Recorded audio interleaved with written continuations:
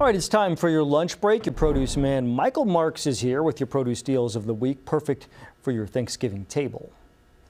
Oh my goodness, just in time for Thanksgiving. Come on down here, $2.49 to $2.99 for cranberries. Oh my goodness, come on, make your own cranberries. You're not that lazy. You don't need those cans of cranberries. Make your own cranberries. It is so simple. A bag of cranberries, a little bit of sugar, and a little bit of water. But may I suggest, instead of the water and instead of the sugar, go out and get yourself some good apple juice, some good Barsotti apple juice, and use this instead of the water and sugar. A lot of natural sugars in this.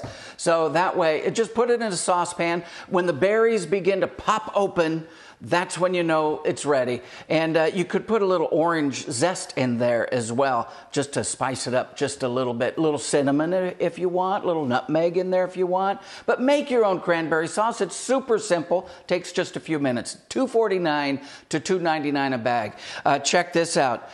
One of the things that you need to do is use fresh herbs. Yes, fresh herbs. $1.50 to $1.97 for each one. This is sage, thyme, of course, rosemary. Those are the three that you need.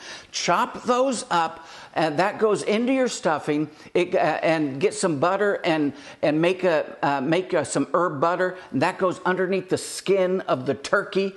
Oh my goodness, it's going to taste so good. Don't use the dried herbs that you have up in the cabinet. They've been there for years, right? Use fresh herbs, $1.50 to $1.97 each. Fantastic deal. And again, you're going to need sage, you're going to need thyme, and you're going to need rosemary. Those are the three that you're going to need. Excellent price. And then finally, you're going to have friends and family over for Thanksgiving, 99 cents each for beautiful pineapple. Please don't just buy one, buy two.